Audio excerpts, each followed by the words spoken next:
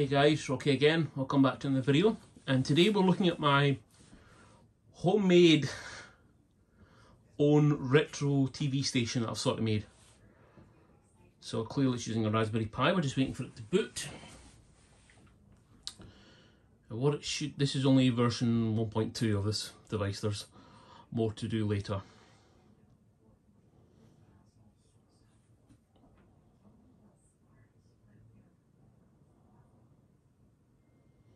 Okay, what it should do once it boots, because it's the first Gen Pi Zero, the one that came free on the magazine,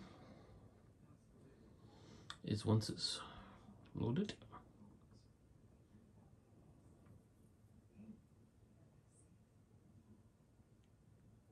There we go.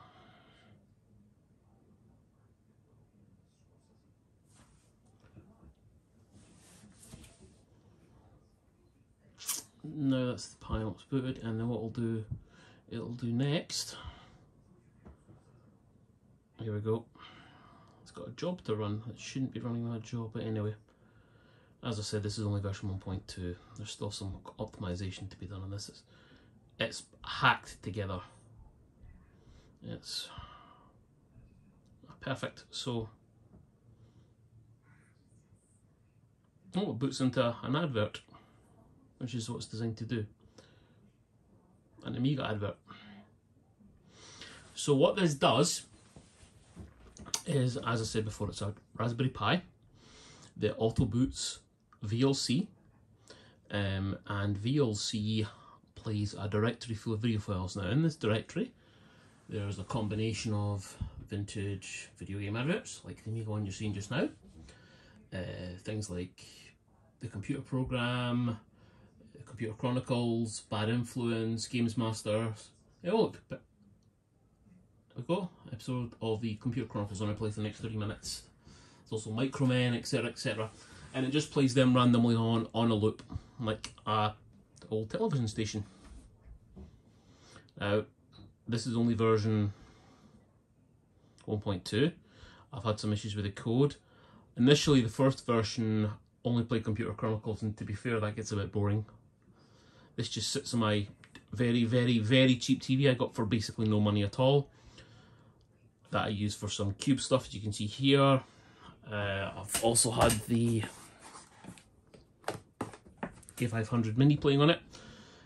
In the next part, what I'll do is I'll insert a picture of the back of this and I'll explain how it's all wired up.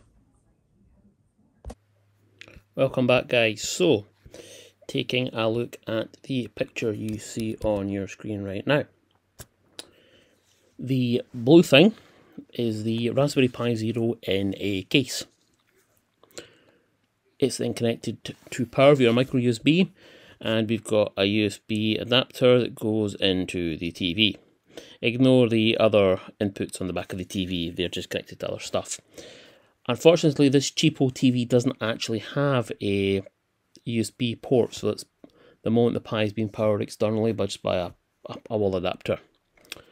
The code's really quite straightforward. It's a standard install of the, is it Raspbian it's called now?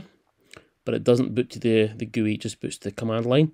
It then auto boots, it then auto logs in, at which point it boots up VLC, the video player, and then, as I said previously, it just plays a folder full of videos with all the files in them.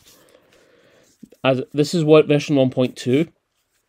What I want to do for the later versions is I want to get a bit other code and use the GPIO so I can have a skip button. So if there's a video I've seen 8,000 times, I'll just hit skip, or perhaps when it's not working right, I'll just skip it, move to the next one. Also want to find a way of powering it either by battery or from the TV itself. This was just built over the weekend using literally what I had in the bottom drawer. The Pi had been sitting there for a long time. I've spent no money on this project at all, just my time. It's an old micro SD card, I think it's a 16 gig. Plenty space for all those videos. I mean, a lot of the video stuff isn't high res. Adverts from the 90s and 80s and the Computer Chronicles are not particularly big files. Micromen's on there. It's a really interesting thing to watch. It's just nice to have it on in the background, just watching. Now, sometimes even without any sound on it. It's actually really good. So hope you enjoyed this little video, guys.